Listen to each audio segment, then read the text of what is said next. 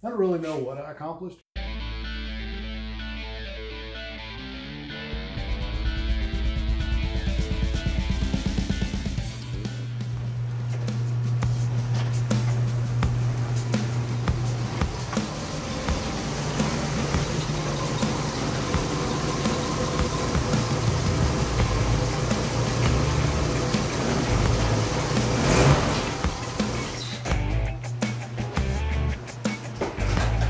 Hey, welcome to the garage. I know it's been a minute since I got back to working on the Jeep. There's been a few reasons for that. I won't bore you with the details. As you can see, the Jeep's been sitting out fairly neglected for a bit. So it's getting close to spring. I'm gonna do a little bit more work on it and see if I can get it ready to drive, have some fun with it this spring and summer. If you've got an old Jeep, you know that they leak. If you got a brand new Jeep and it leaks, then you got real problems. If you got an old Jeep and it leaks, whatever, that's the way they do.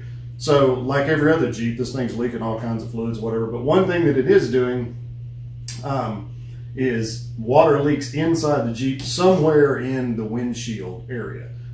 So I'm suspecting that the gasket that goes between the windshield and the body, I'm guessing that is bad.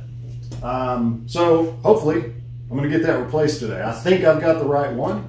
So that's what I'm gonna do, is get that replaced and see if I can't fix that leak. Before I do that, I need to get this light bar off and see if I can even get the windshield to fold down to get to it. So I don't know if this windshield has ever been folded down. We're about to find out. Check it out.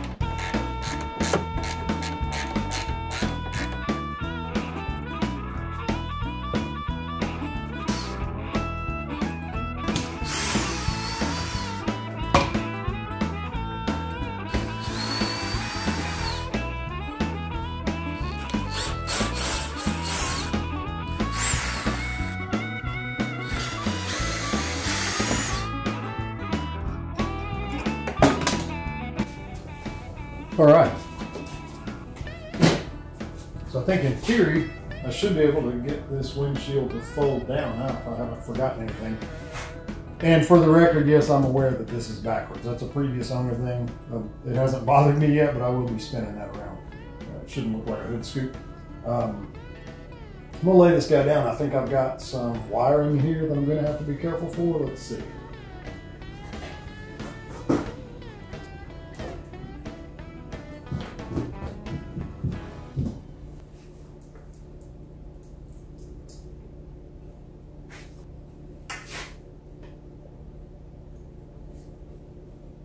So now that I dig into this a little bit, I don't think my gasket is actually bad. Now that I dig into this a little bit, I'm missing a screw, and I think that's where the water's coming through. This rubber seal actually looks in good shape. I don't think I need to replace it, which is fine, because the one I ordered is apparently wrong anyway. It was supposed to be for a YJ, but it has these cutouts which I wasn't sure what those are for, but now that I look at the one that's in here, it does not have those cutouts. So I don't have the right one anyway, but that's fine. I think water may have been making its way in one side or the other, and this one screw that holds this plate here, this one screw is missing, and that does go all the way through. So if some water was making it into this trough, I can see a little bit of rust here. If the water was making it into this area, it could have gone down in that screw hole, potentially could have gone underneath this plastic, I guess. So I can't really see, not really sure how the water was getting in there. But this seal I don't think is bad. I don't see a reason to replace that. It's a lot of effort to replace something that I'm pretty sure looking on the inside doesn't need to be replaced. I'm going to take a few minutes and just kind of clean this out a little bit as long as I'm in here. It does give me a better view of the original color. The more I see that, the more I'm really thinking I want to go back to that color. I don't know. I'm still going back and forth, but we will see. I've gone through and cleaned this up a little bit. Replaced this screw. Actually stole one out of the dash on the inside. So that's got it all cleaned up. The only indication, so I see a couple of things that may be at play here. And if there are any Jeep YJ owners that are watching, if you've got any ideas, let me know. One thing I see is around this corner, I do see indication of some rust, some water buildup over on this passenger side. I see a little indication of water damage, if you will, under there. And so what I'm thinking, I also see this screw hole, which I don't know where that came from.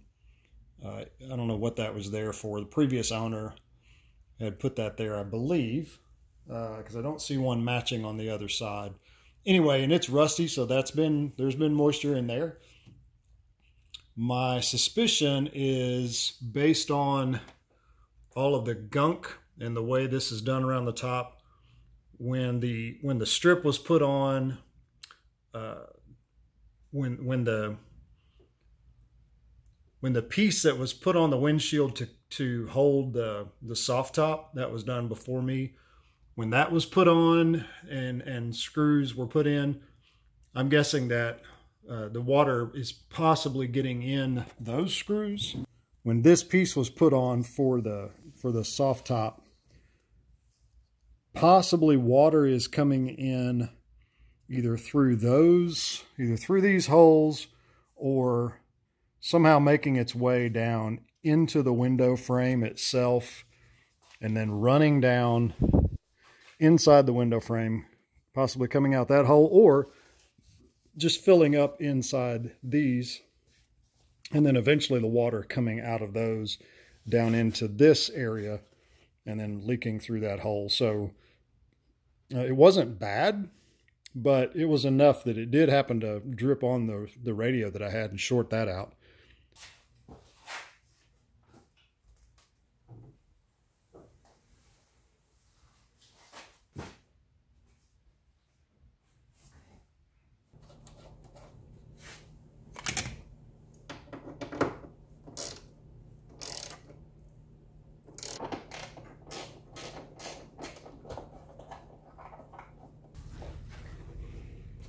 And you guys thought I was going to forget this.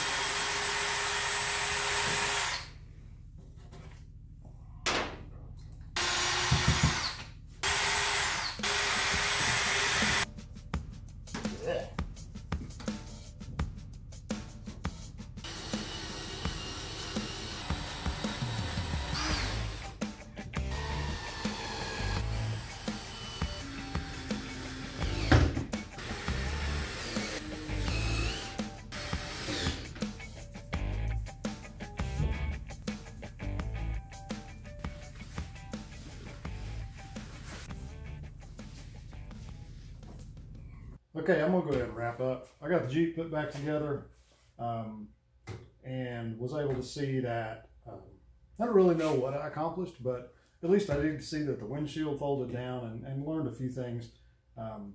If you're wondering, or if you care, I took the light bar off. I've been meaning to do that anyway. When I went to take these brackets off, these screws on both sides are really dangerously close to being stripped out. So that's going to be a project for another day. I didn't feel like taking those out and leaving holes and kind of painting myself into a corner there. So if you're a YJ owner and you see something that I missed on where my water issue may be coming from, it's not bad. It leaks when it rains really hard, and that's if the Jeep's sitting still or if it's rolling. So I don't know. So if you're a YJ owner and you see, or maybe even CJ, I think CJ's may be very similar. If you see something I missed, let me know.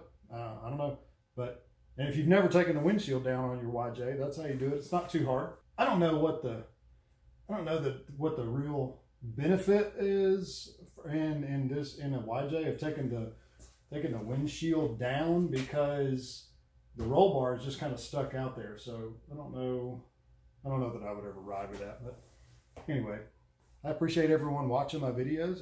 For those of you that have subscribed, thank you very much. I'll try to get back to doing a little bit more Jeep stuff as time permits and budget permits and weather permits. So, and hopefully we'll be getting this Jeep out on the road pretty soon. I've got a few things underneath I need to do to kind of get it going, and then I am still kicking around with the idea whether I want to stay black or go back to the original khaki color. For the time being, it's going to stay black. If you're wondering whatever happened with the body bolts, those are still an issue. One of them I'm going to have to cut out. The other one I'm going to have to drill out, and I just haven't gotten around to doing that yet. Thanks for watching the Daily Brew Garage, and I will see you next time.